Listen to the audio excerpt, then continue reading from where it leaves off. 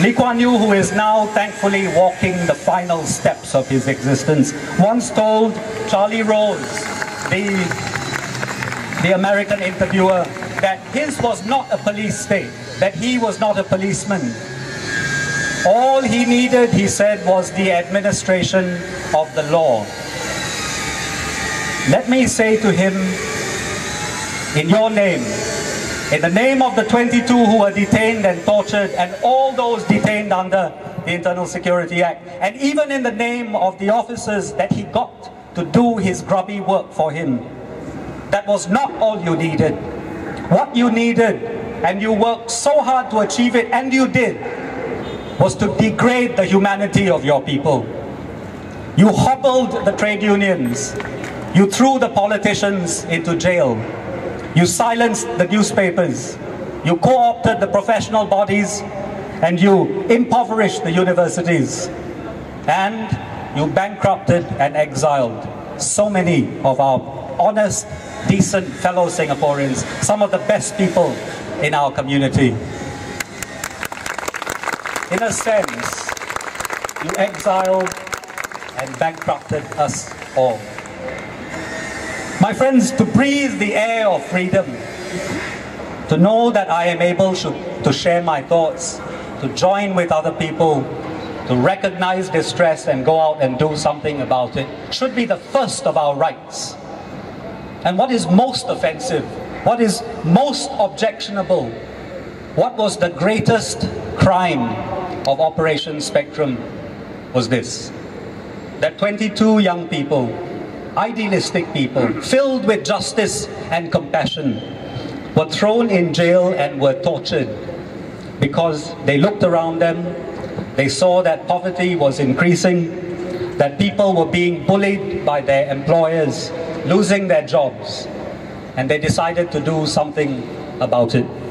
By doing research, by setting up shelters for battered women and training centers for foreign maids, by helping Mr. Jayaratnam, by staffing help desks and welfare programs, by providing warmth and shelter and hope for our most disadvantaged brothers and sisters, gently and with determination and with courage. They put a question mark on the assumptions upon which the PAP had presumed to recreate our country, where wealth and status became preferred to kindness and community. And so, allow me to repeat it because it bears repeating. They were imprisoned and they were tortured. Think about that for a moment in the silence of your own hearts. For helping their fellow men, the poor and the disadvantaged, they were imprisoned and they were tortured. My friends, who will still say that they even begin to understand the violence that was done to us that day? And who will say that it was justified? I hope you will read what has been written in the 3 books that are launched today, because they represent the only truth of Operation Spectrum. And when you are finished, you will no doubt ask that pressing question: why did our government do it? Now, in a nutshell, the middle 1980s, Singapore faced a very severe recession because of economic policy at the time. Wages went down, factories began to work 24-hour shifts. Shifts were increased from 8 to 12 hours.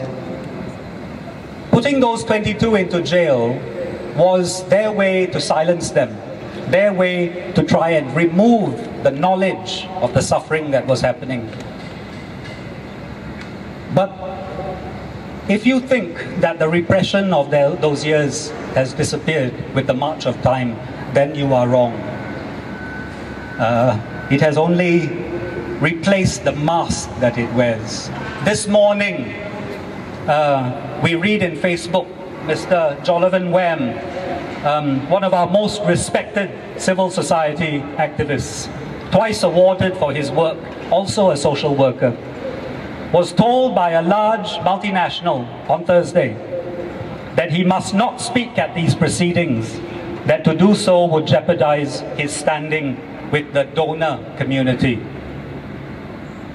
Now, some of you may remember in 1995, Ken Saro-Wiwa, distinguished, some say the best Nigerian writer, was hanged on trumped-up charges because he opposed the degradation of the Ogoni Delta in Nigeria by the Shell Corporation. In Singapore, almost 20 years later, a multinational corporation presumes to tell a Singapore citizen what he may or may not say, and when, and how. Mr. Wang, I imagine, will not be hanged.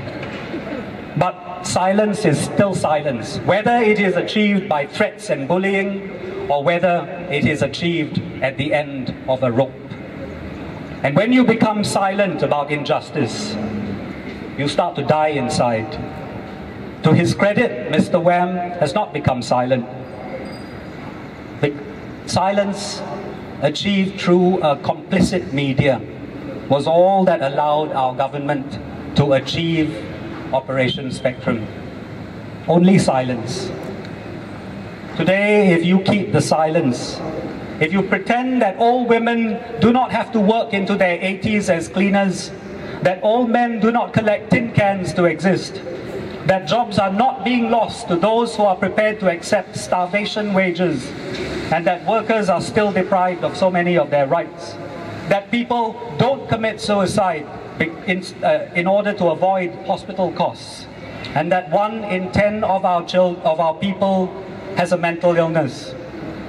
And if you console yourself that all you need is a high GDP, rising house prices, bars and nightclubs and fast cars, walkways that are covered, and HDB upgrading schemes, if you think that our rights are a price worth paying, then you have begun to die inside.